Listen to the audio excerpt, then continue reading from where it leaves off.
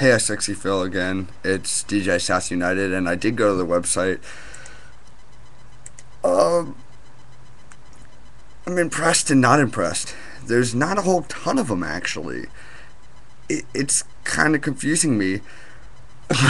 However, my really good friend's brother, whose name I'm not going to list here, obviously, because it's probably illegal, but who lives literally goes that way about like 600 feet, and he's there, is a sex offender.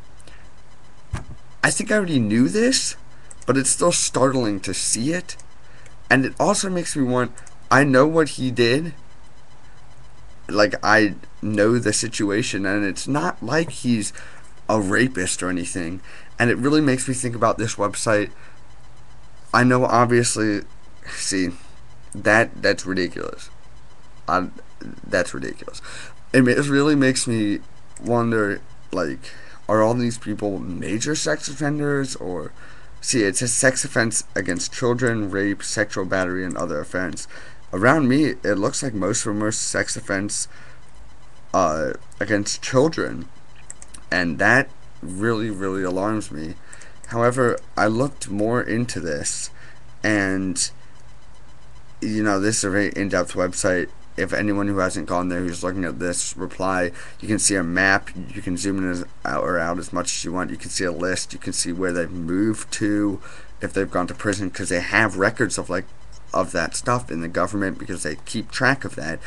Um, but it's really interesting. Around me physically, there is no one except three people within a 25 mile radius, and then you go away from DC and towards actually College Park, Maryland, which is where University of Maryland is, has a lot, but it's all rape, because the college rape story, that typical thing that just happens a lot, and that type of thing.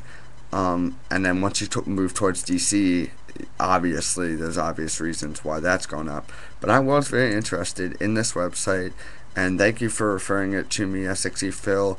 It's DJ South United, and that's my bit.